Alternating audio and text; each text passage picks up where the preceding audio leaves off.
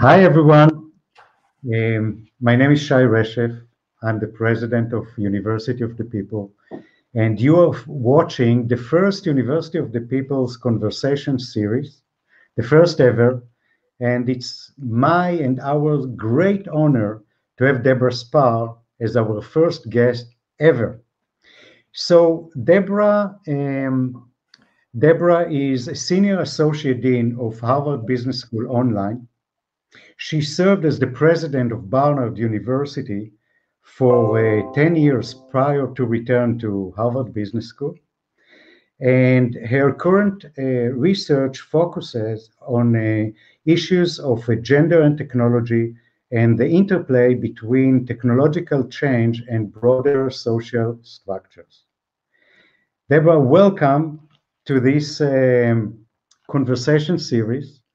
And why don't you start by telling us a little bit about your journey to becoming Senior Associate Dean of Harvard Business School Online? Well, thank you. It's a great pleasure, and thanks to everyone who's joining us here today. So my journey is a bit of a circuitous one. I've actually been Senior Associate Dean of Harvard Business School twice before. So I actually have a PhD in political science. And so I've always worked on the intersection of the political world and the business world. I like examining those sort of the spaces in between. And I began my career at Harvard Business School, although I don't have a business background. And I taught the political courses, the macroeconomic courses. I started a course on managing international trade and investment. I became the Senior Associate Dean for faculty development, for research.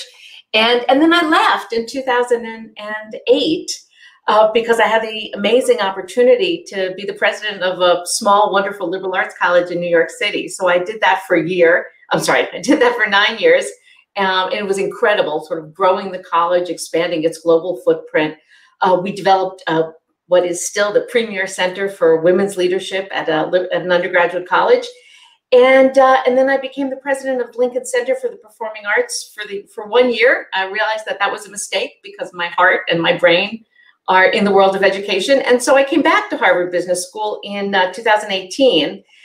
And I've been incredibly lucky as part of my responsibilities at HBS to have been appointed in this new role, overseeing Harvard Business School Online. And as you mentioned at the outset, I've increasingly done research on how technology reshapes society and reshapes gender roles. And so in my position at HBS Online, I have the incredible opportunity to help shape how Harvard Business School is going to enter the digital future. Well, that is exciting. And as part of it, you basically initiated our collaboration. So we are here today to talk about what we just announced, the collaboration between Harvard Business School Online and University of the People, whereas our students are able to take several of Harvard Business School Online courses, get credit if they take the core program, the 3 courses of the core program, they get credit for them with the University of the People, but also a Harvard Business School Online certificate, which we believe will give them an amazing additional tool to the job market. So we are very proud to have this opportunity, and I guess that I would like you to tell us about how you initiated the idea. For those who don't know, Debora is a member of University of the People President's Council, and she approached us with the idea of having this collaboration, which obviously we are extremely proud of. So Debora, how this idea came about? Sure. So it's pretty straightforward. So I've only been in this role for about 15 months now. And so I inherited this beautiful expanding program where Harvard Business School Online has built these portfolio of courses, and over the years began a program called the Collaborating Colleges program, where we take our content and we work with a series of collaborating colleges, mostly in the United States, I think all up until now, until the United States, and we deliver our content to their students. And so as I moved into the role, it became clear to me and to the team that part of our mission, a big part of our mission, is expanding the reach. So the content is built already. How we believe it's the best content out there, somewhat arrogantly, but we think it's really good, it's really unique, it's really engaging. And so how do we get it to more and more people? And so when I started learning, Shai, about what you've been doing at the University of the People, just sitting there in one of our virtual meetings, it was a very, very straightforward connection to say, hang on, you at the University of People have built this incredible network. And in particular, we at HBS Online really want to make sure that we're reaching a wide diversity of students. There's so many students out there who haven't heard of Harvard Business School Online, don't think that Harvard Business School can ever be a part of their lives. And we're trying to reach those populations. We're trying to reach those learners.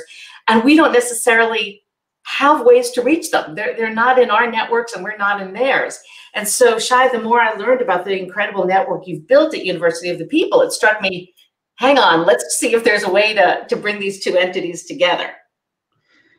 Indeed so, and we feel that from that perspective we are very similar, because we are as diverse as you can think. Looking at our US population of students, 30% of our students are Black compared to the 14% nationally. 60% of our students are first-generation students, while the national average is 33, and 50% of our students are parents, while the national average is 22. By the way, 30% of our faculty is Black compared to 6% nationally.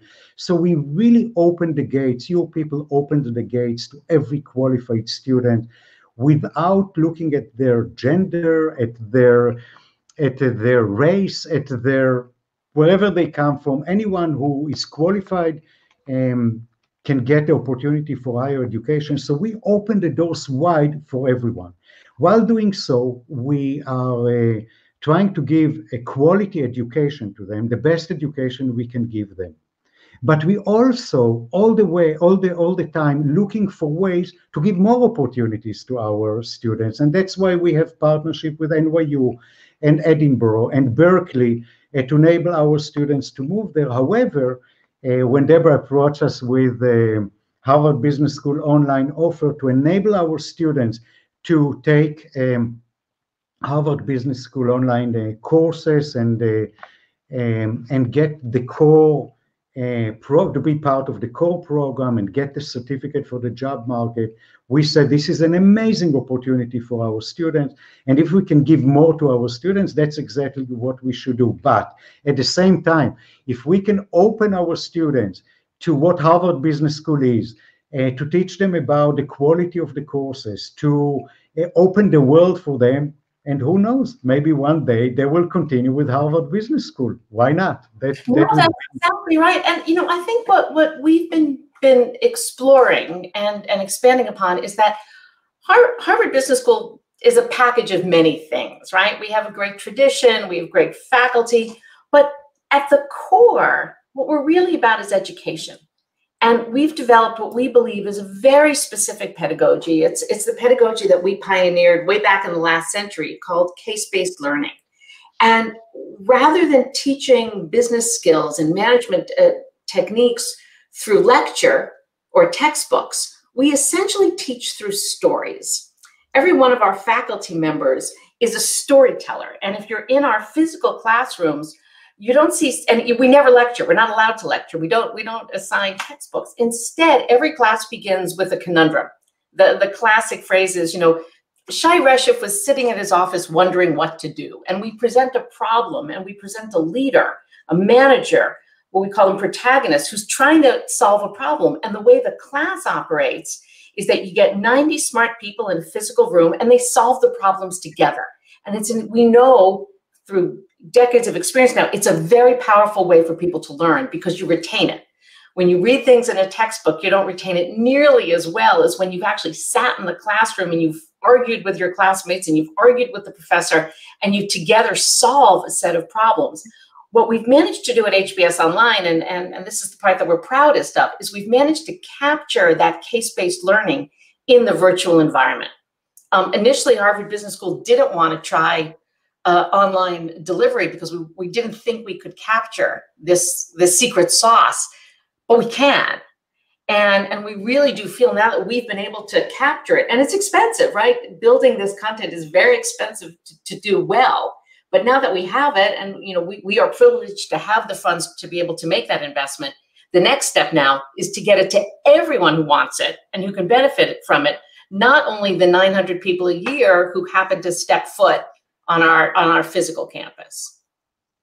No, I think it's great. I mean, everyone knows that Harvard Business School and Harvard pedagogy is the best. And I think that enabling others to experience it and to try it and see how powerful it is extremely, extremely important. Now, we obviously believe in our pedagogy, and in our case, it's peer-to-peer learning. And the students do not see lectures, but rather watch videos or collaborate among themselves on the topic of the week. So it's a different pedagogy, but actually both of them are pedagogies that enable us and you to go wide and spread the education to a lot of people who otherwise would not be able to do that. And I think that from that perspective, Harvard Business School Online and UoPeople are very similar, because we open the gates to, as I said, to anyone who is qualified for higher education and want to try it. And we have right now over 57,000 students from over 200 countries. Over 6,000 of them are refugees. We develop University of the People in Arabic, where we just started, but we already have over 2,500 students. So we are really trying to reach those people who have no other opportunity. But in a way, when I hear you, Harvard Business School Online is the way for Harvard Business School also to reach those people who would never dream to go to Harvard Business School. And it's a great way to spread the word about Harvard, about the quality of the quality of online education, but also about business school, because a lot of people, and I heard you saying it before, and maybe you do want to talk, to say a few words about it. It's an opportunity to teach people about business administration, what it is in general, and what Harvard is doing in particular there. Yeah, and I think, as someone, I've spent my entire life in the nonprofit sector, including having had, several major leadership roles in that sector. And people need business skills, even if they're not in for-profit businesses. And I think this is part of the message that we're trying to get out. Because I think, occasionally there's a perception that, Harvard Business School is about captains of industry, and, we only train CEOs. And that's not true. We do educate people who go on to become CEOs of major corporations, but we also educate people who go on to run nonprofit charter school networks. We train people who go on to run ballet companies. We train people who, to go on to, they may drop out of the labor force, but be really important in their local school board. I believe, because I've had to do it, as I'm sure you have and everyone who's listening, I've had to manage people and manage money. And those are not things that come intuitively to most people. They're things that can be learned. And if we together, can find ways to give more people those skills, that can just only be a good thing. The more people who are educated to know how to manage people, manage money, manage their careers, manage their lives, manage this increasingly complicated, messy world we're living in. I mean, whoever would have thought that supply chain logistics would become the single most important item in the world? But we are all dependent right now on pharmaceutical supply chain logistics. We need more people who know how to manage supply chain logistics. And I really do see it as our responsibility to educate as many people as we possibly can. I can't agree more. And I would also add to that if all of our students who are watching, and I see that a lot of people are watching this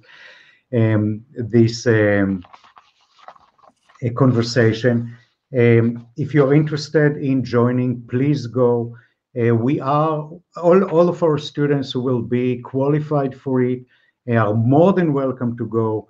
Ask your program advisors, and we have, for those who do not know, we have program advisor for every one of our students. So ask your program advisors about the criteria to apply. We want as many students who are qualified to get the opportunity.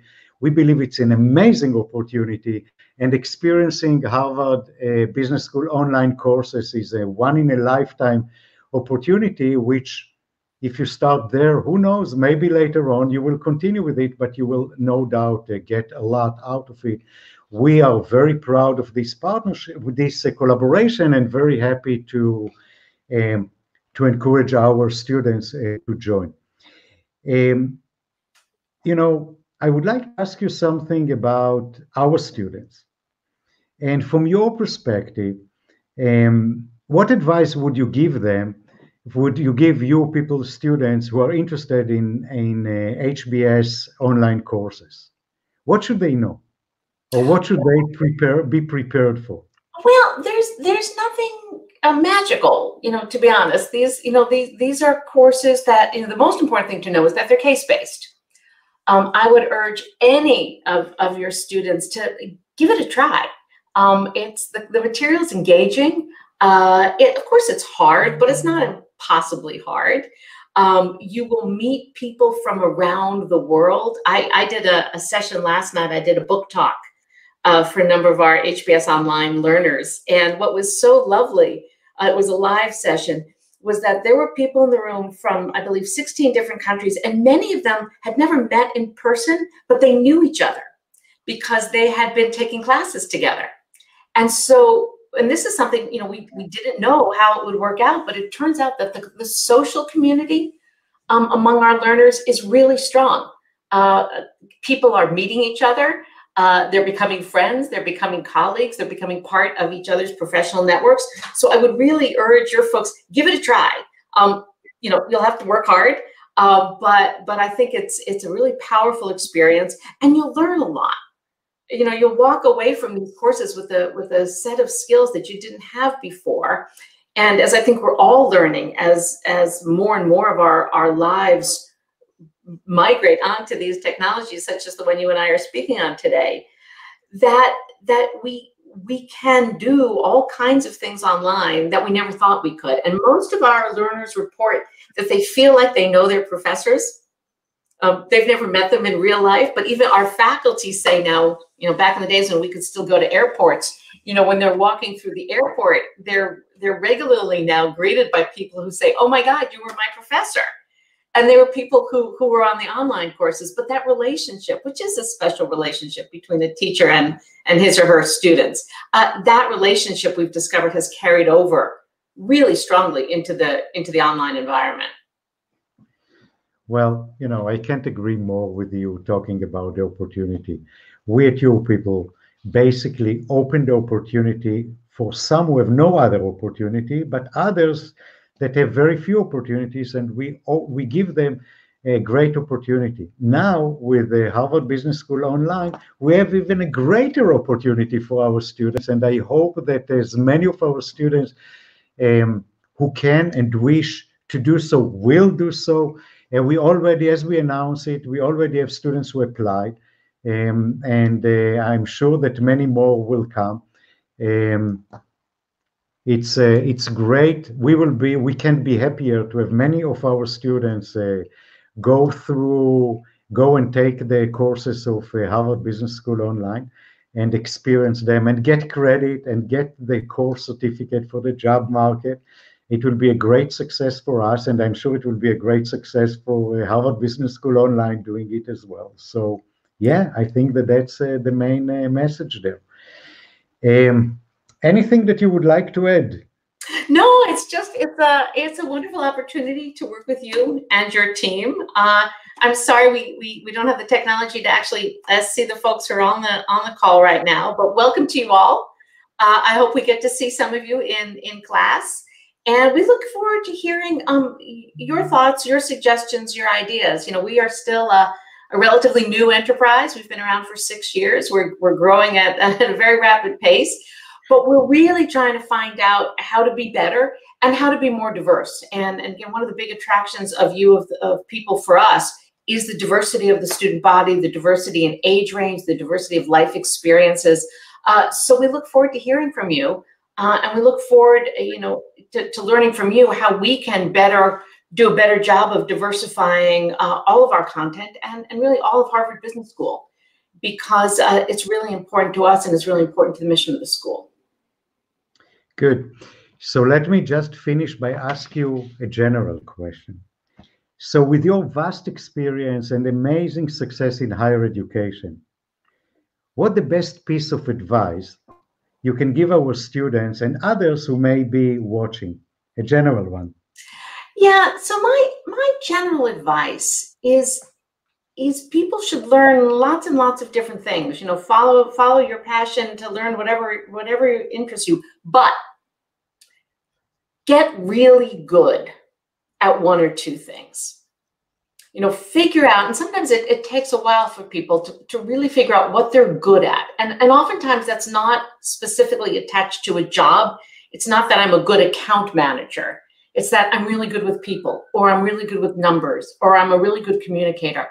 And I think it's really important for people to understand what they're good at and then get the skill sets they need. Because the world increasingly is going to reward people with specific skills, whether that's programming, Excel spreadsheets, writing, and really actively go out and get the skills you need. And I would put in a particular plug. It's very important for women and people from underrepresented groups to learn finance. There's a tendency to shy away from finance, thinking that that's not for me, but power follows money. Maybe sad, but it's true. And you need to speak the language of power, which is very frequently the language of money. So make sure you understand the basics of finance, the basics of economics, and then figure out what you really want to excel at. That's extremely powerful and smart. Thank you. And let me just add that, if I might add, my advice is that if you have an opportunity, grab it. And we are now together with University of the People, in collaboration with Harvard Business School Online, give you a great opportunity. Grab it. Don't miss it. So Debora, thank you so much. I think it was incredible conversation. I enjoyed it much. I hope the other people enjoyed it as well, but I enjoyed it. So we are happy, so that's good. Thank you so much. And let's hope that soon we will be talking about how great we have done. So thank you. Yes. Thank you, and thanks all the audience, and hope to hear from you soon. Thank you. Thanks. Bye now. Bye-bye.